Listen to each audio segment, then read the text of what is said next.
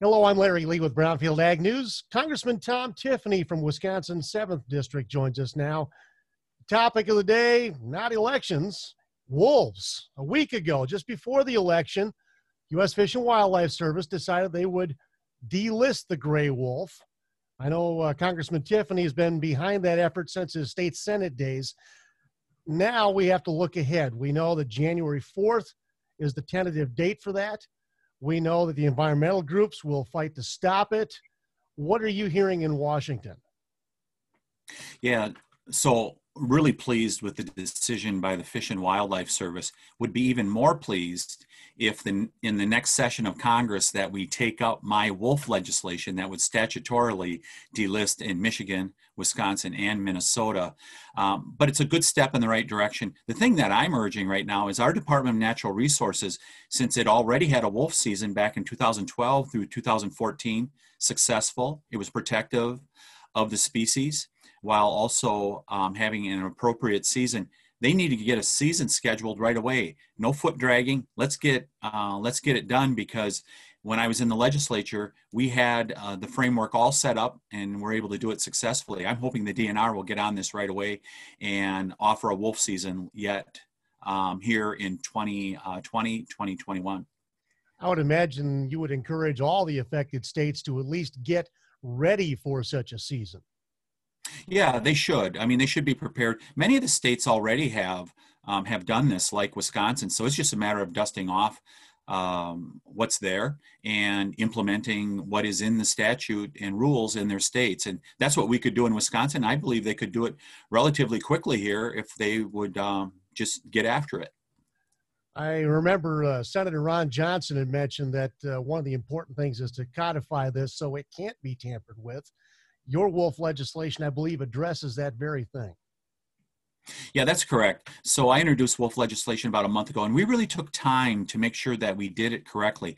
And let's remind our viewers here, Larry, why this is so important and what it does. It returns control to the states to allow them to manage the wolf population just like other wildlife species. That's the most appropriate place for it to happen, is with the states. The other thing it does is it works off from what wildlife biologists told us 6-7 years ago when the judge relisted the wolf. They said it's time to get the wolf off from the endangered species because it's no longer endangered. And I refer to this as the Hotel California effect, where wolves have entered the endangered species list, but they're never allowed to leave. And when an endangered species has recovered, they should be allowed to be removed from the endangered species list. As we go forward, what do we know about the legislation you've authored? Is it getting any traction in Washington? We've certainly gotten some co-signatures, and while everything has been about elections here, especially over the last month, now that we get back to the business of legislating, I'll be making a real push to get more co-signers, get more people that will take this issue up, and I'm really hopeful that even with us probably not in the majority in the House of Representatives, we Republicans, I'm hoping we'll find enough common sense conservative Democrats that will say, you know what, it's time to do this and get the wolf delisted. So we'll be working it, and hopefully we can gain some success. Should your bill get through both sides of Congress, as we speak today, we don't know who the president is going to be. Any concern there? Regardless of who the president is, I believe this bill makes complete sense. You have a species that is no longer endangered. It's time to remove it from the endangered species list, and it's just time to do it. Whether you're Republican or Democrat, it makes all the sense in the world. Are there any hearings set for this bill? No hearings set as of this point, but hopefully we're going to be able to get to that point once we get after January and we get a new session of Congress that has been installed. So it's safe to say during the lame duck, we shouldn't look for any activity here, but in the new Congress, we should. Yeah, I think, I think it's doubtful anything would happen in the lame duck, but I have to say, Larry, I will be looking for every opportunity at every turn to be able to accomplish this. So I don't rule out doing it at any particular time, because we are going to use whatever means necessary to do what is really common sense legislation that time has come. Let's go back a little bit. I remember you were at both of the wolf summits in Wisconsin, and we heard over and over from agricultural groups, individual producers, how important it was to get this wolf off the endangered species list for livestock health concerns.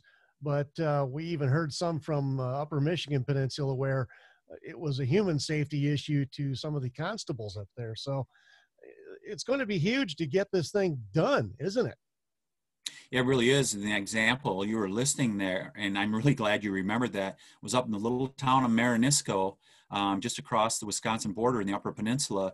The local police chief was very concerned. Wolves walking down the street, people would not send their kids, grandkids out to go down and be able to see, or parents send their kids to see their grandparents, whatever.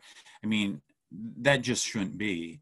And so you have all these practical impacts that for people who do not live in wolf country, they don't fully understand.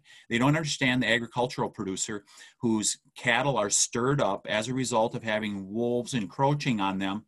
It reduces production for both milk, the rate of gain for beef farmers.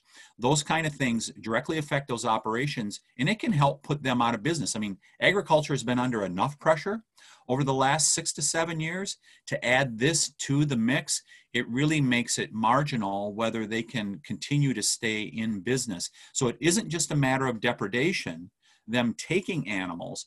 It's a matter of harming the operation where it can no longer economically be viable.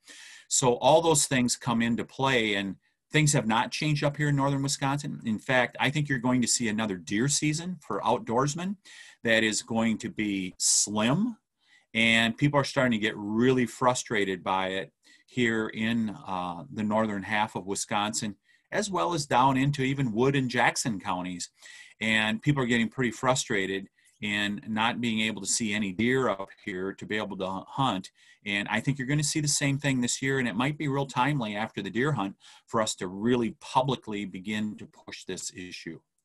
I remember speaking with a farmer up in Ashland, Bayfield County areas, talking about how a young wolf took an 80-pound calf right over the fence with no problem, and how nearly impossible it is to prevent them from attacks because the abatement measures they are limited to through the DNR just don't work. Yeah, well, this is all a product of the judge's ruling from after 2014, which made no sense at all, where the only way you can dispatch a wolf is if it is going to imminently harm you. I mean, that's a crazy ruling that just is not grounded in common sense. If somebody's if there's a wolf taking away your livelihood, you should be able to dispatch that wolf. You can't even do that. And that's what leads to such great frustration, and why at times you hear stories of people taking matters into their own hands, which is the worst thing that can happen. Anything you'd like to add today?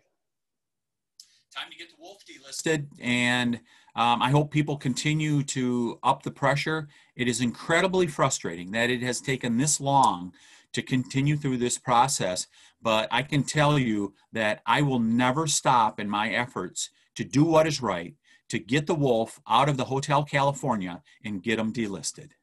Congressman Tom Tiffany joining us today on Brownfield. Thank you. It's good to be here, Larry.